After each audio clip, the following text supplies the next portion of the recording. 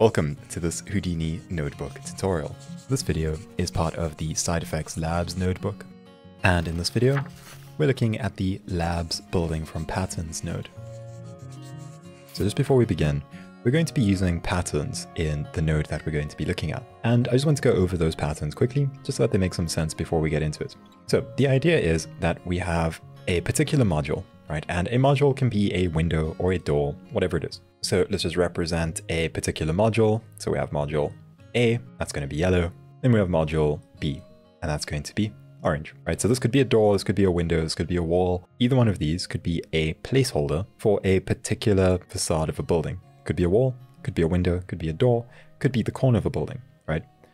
So when we work with patterns, we're going to be taking these modules and replicating them based on patterns. The patterns that we're going to be using are going to be either square brackets or angled brackets. We're also going to be using dash signs and asterisks, right? So these are the patterns that we're going to be using. Square brackets is just a single occurrence of a module. So this just means place one wall, right? So say we want to place one wall and A is a wall. We'll say square brackets A. That'll create one wall. So say that this grid on the right is a building and this over here is the lowest floor. If we were to do a square bracket like this, it would just place A right over there. But what happens if we wanted to place A all the way across? So keep repeating it all the way to the end and use up all available space. That's where we use the angled brackets.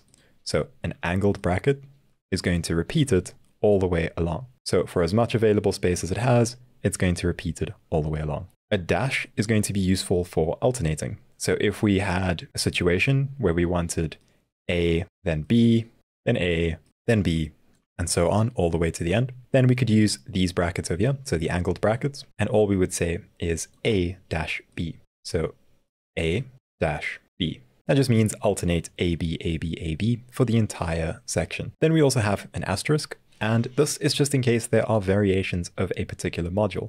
So let's just say that B also contains C. So C isn't a module on its own, but B contains it as a variation. This can be thought of as a blue door or a red door, both contained inside of a door module, right? So we have variations. All we would then do to allow our pattern access to both of them is we would add an asterisk. So over here, after B, perhaps we would add an asterisk. Then it can add either variation. It can add B or its variation, which is C. So this may seem a little bit complicated right now, but when we get into the node, it'll make a lot more sense. So let's get straight into that. So this is a sub-level geometry node. We can go ahead and create a geometry node right over here. Now, if we type in labs and then go pattern, you'll see building from patterns, right? So we have labs building from patterns. Now, all it actually requires is a single geometry, and this is a block out for your building. So if we go ahead and just use a cube, this is going to be your building. So let's go ahead and make it the size of a building. Let's just say it's a 20-meter building, right? So we'll do a size of 20 by 30 by 20. Now let's just move it up by half of the vertical size, so 15, and we just have a building like that. If we plug it into the labs building from patterns, what you'll see is that it generates this over here. Now this might not seem like anything special. It's just removed the top and the bottom and added these cubes. But what it's actually done is created a modular building. Each one of these squares is now actually considered a module. If we drop a null underneath this and plug the first output, you'll see it's exactly what we see there. But the second one is this set of points. And this is for instancing different modules to each of these points. You can think of them as either a wall, a window, a corner, a ledge, whatever it is. You can instance different things to these points. There's also different levels to it. So if you were to fill out each level, you can create floor designs, and then each level can have a different floor design. So that's what we have. We have these modules being generated. And what you will see is that if we change the size of our box over here, it's adaptive, right? So it has a little bit of a stretching room before it adds another set of these blocks. So what do we want to do with this? Well, we want to now take this and replace each one of these modules with our own modules. And this is where we're going to have to use a different node. We're going to use the labs building generator utility, this one right over here. And we're going to use this for two very specific reasons. We're going to use one version for building modules, as you'll see over here, and the other will be for a floor description. All this means is that a building module is going to represent each one of these squares, but a floor description is going to cover the entire floor. So this is going to define what each one of these floors is made up of in terms of modules. Is it a wall, and then a window? Or is it a corner and then a wall and then a window? what is the floor description? So that's the other way we're going to use this. So we'll start with a building module. If we set our display flag on here, you'll see that it does throw an error over here, and we just need to give it some geometry. But if we go over here to our origin, you will see this over here. This is the area that we want our particular module to fit in. So you'll see that the axis that we want it to face is the positive x-axis. And we basically just want it aligned in this quadrant. So the way that we're going to do this is simply by firstly dropping a grid. So we just have a grid over here, and we can actually show our building generator and template our grid. And then let's just try to match it up. So the first thing we're going to do is shrink the size down. We can reduce the rows and columns. We can set this to a YZ plane. And then we're going to use a match size. So the match size node over here is going to allow us to match it into this quadrant that we have in our building generator. So if we go over here and then go to justify Y and justify Z, we can set them both to minimum. And now these will overlap perfectly. You can see this if I increase the size over here, it now fits exactly into the quadrant that we need it to fit into. It doesn't have to be the same size as the square. It just needs to fit into the same quadrant and face the same direction. So this is our new piece of wall. So we can actually do a couple of things to this. Let's go ahead and extrude this. So a poly extrude, slight inset, push it out very slightly. And then let's just do a poly bevel. The last thing we're going to do is just add a color. So we just have a color over here. So we're just going to change this color to a salmon type of color. All right, plug that into your building generator utility and it will be happy with that. There'll be no errors. Now, the only thing that we have to do is give this a module name. So maybe we just want this to be pink wall, right? So we just have pink wall, and this is just one type of wall that we now have. This is a module and we can use it in various ways. So we're going to add a null, and this is just going to make it easy to reference. So over here, we're just going to call this pink wall module. And now we need some way of feeding it into our building from patterns. This is where we need to create a floor. So over here, we're going to once again use this building generator utility, building generator utility right over here. And this one over here, we're going to use as a floor description, right? So this is slightly different. We're using a floor description this time. Now you will see that this one requires an action item. Now the thing about this is that it actually needs a primitive because it carries all of the different attributes generated by this node on a primitive. The easiest way to do that is by adding an add node over here, adding a point. And if you middle mouse on this, you'll see there are 0 primitives. So we go over to polygons and just create a polygon out of 0.0, right? So now we have a single primitive. We plug this into the first input and now it's happy, right? So I'm just going to put a null over here and just call this basic floor. And now inside of this building generator utility, what we need to do is we need to firstly give this a module name. So what do we want to name this type of floor? We can just call this something like basic floor. That's just an easy name that we can reference. Now this expanded form over here, we're going to tick this. And you will see that there is this pattern syntax at the bottom. This is going to become a lot easier to understand a little bit later. But for now, just understand that we need to take a particular module that we've created. So in our case, we've created this module down here, which is called pink wall. We need to call in a particular module. So what we're going to do is we're going to use the greater than and less than signs. So we'll do it like this. And inside of that, we're going to put pink wall. Make sure that this exactly matches what we've created over here. So pink wall and pink wall. So now we have a floor description and we have a module that makes up that floor. So if we go over here, we can now merge these two together. So we go over here, merge these two together, floor first, module second. And just like this, we now have it perfectly set up to be used in our building from patterns. So we just take this and put it into the second input where it requests patterns. And if we set a display flag on here, it'll just be red. This isn't what we want. All we're going to do is say show floors.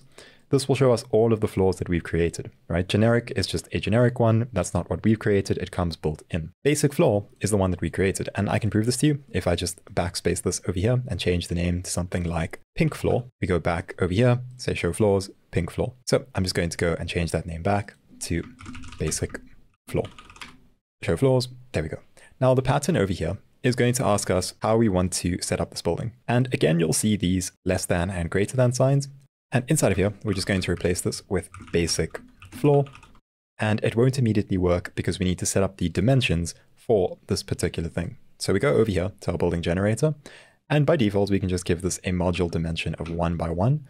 Then for our actual pink wall, we can autofill those dimensions, right? So it'll just fetch the dimensions from this module dimensions over here. Then you'll see that this works, right? It replaces each one of those blocks with one of our pink walls. So let's get into how this works exactly.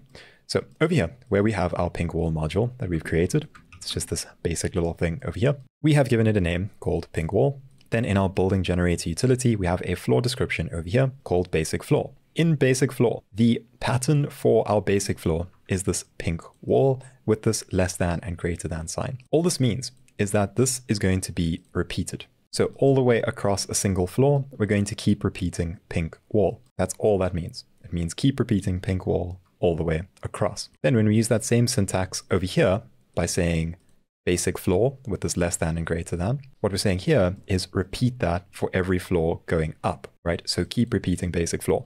So basically the pattern for our floor is repeat pink wall all the way across. And then over here, we're saying repeat basic floor all the way up. This is going to become a bit more clear when we add more modules. So let's go ahead and add another module. I'm just going to add another module over here. It's going to be a very similar thing. We're just going to make this one a blue wall. So blue wall module. This one over here, we can make a different color, something like that. So now we have a pink wall and a blue wall. And let's just merge these two together. And this is what we're going to bring in over here. So we just need to change the name over here on our building generator utility to blue wall. So this one over here is pink wall. This one over here is blue wall. Now we go over to our building generator utility and let's try something different. So I'm going to remove this expanded form for pink wall. And now let's try something different. I'm going to use these square brackets, and inside of here, I'm going to put blue wall. Then outside of that, we're going to do this repeat. And then the repeat is going to be pink wall. And then at the end, we're going to do another blue wall. So what we're saying here is we're saying do a blue wall, then fill the entire space that's remaining with a pink wall and end it with a blue wall on the end, right? So if we go over here now, you'll see that this is exactly what we get. We get a blue wall, it fills the entire thing with pink walls, and then we have a blue wall at the end, right? So that's what it's given us. The cool thing is we can make all sorts of changes to the pattern over here. So going back to this building generator utility, the way that you can alternate between different walls is if you have this fill, so the fill will just repeat. If you put dash and then the other one that you want, you can have pink wall dash blue wall, right? So then it will just alternate between blue and pink, blue and pink. Alternatively, you can also do something like this, where we have square brackets and we say blue wall and then put a number. So how many blue walls do we want? Let's say we want 3 blue walls. And then the rest are going to be pink walls. So then we fill the rest with pink wall. And the order over here matters. So if you want to switch the order, you can move this part to the end and we can do 3 blue walls after the pink walls. If you want a blue wall in the middle of all the pink walls, you do pink wall like that and then pink wall at the end. And this will surround it just like that. Okay, so that gives you an idea of how this pattern works. These angle brackets over here are for filling and the square brackets are for single modules. So we can fill, then single module, then fill. Another cool thing that you can do is we can just use pink wall over here. And for our corners, we can just use blue wall, right? So now we just have the blue walls only on those corners. Another thing that I just want to show you is that over here, where we have our module dimensions, we can actually change the height of each of our modules. Now, our modules should always match the size that we have over here. So do be careful when you're making a change to the module dimensions. They will need to fit in your actual modules. So let's say that these all have a height of 2. You will see that this no longer fits, right? You'll see that we have these empty spaces. And that's because each one of these are now too small. So on our grid, let's make sure that they match. So we're also going to increase the height over here to 2 and the height over here to 2. And now if we go back over here, you'll see that each module is now taller, right? We now have these longer modules. Now, if we want a different floor as well, we can do that. And so let's go ahead and just add some windows, right? So I'm going to add another module over here, going to increase the rows, do an extrusion on individual elements, polybevel them, give them a window frame, and then color each window like that. In our building generator utility, we'll just call this window. We merge this in with the rest of them. Then over on this side, we're going to need to create a new building utility, so a new floor description. So we can duplicate this one over, and we can call this windowed floor. And in our building generator utility over here, all we're going to do is just change this up. So perhaps we want an alternating pattern of windows and walls. So what we'll do over here is we'll say window dash wall. So window dash pink wall. And the module name for this will be windowed wall. Now we need to merge this in with the rest of our floors. So we can merge over here, just like that, right? So we have our floors over here and we have our modules on the right. Then in our pattern over here, we show floors. We now have a windowed wall as an option. And now we can just alternate between the two, right? So we can do basic floor dash windowed wall. We take a look at what we have. You'll see that we have a windowed wall, then a basic floor, and it just keeps repeating onwards. And just one more thing that we can do is that we can do variations. So let's just say that we have two different types of windows. So I'm going to duplicate this over, right over here. And just to keep this simple, I'm going to call this one dirty window. So this module name is now dirty window. And the only difference with this one is that the windows are going to be a slightly darker color, right? Something like that. Merge this in with the rest of our modules. Then all we have to do is on this window one over here, we can add a variation. And the variation that we're going to add is just dirty window. It needs to match the name over here. So dirty window and dirty window over here. Now you won't notice any difference when we run this through our building from patterns. That's because on the pattern where we're using this, we just have to tell it to use the variations inside of it. So over here where we have window and pink wall, just add an asterisk after window, and this will add the variation. Right, so now it will randomly choose one or the other. And let's just say we want 3 floors before our windows begin. Sure, we can do that. All we have to do is over here in square brackets, we'll say basic floor, and let's do 3. So now there's 3 floors before our windows begin. We have to combine it with these modules that we generate using the building generator utility and these floor patterns that we generate over here. You can get creative with this. For example, you can add balcony modules, you can add aircon modules, all sorts of things like that. And yeah, just get really creative with it. And also keeping in mind that the outputs are all varied. So this one over here, where we output points, we actually have access to the module names over here. So if we were to take these points into a game engine, or if we were to render, we can replace it based on these names over here. So we can replace each point with an instanced module. So that's it for this video. I do hope that this helped you. I'll be seeing you soon for a brand new video. So thanks for watching. I'll see you next time. Bye.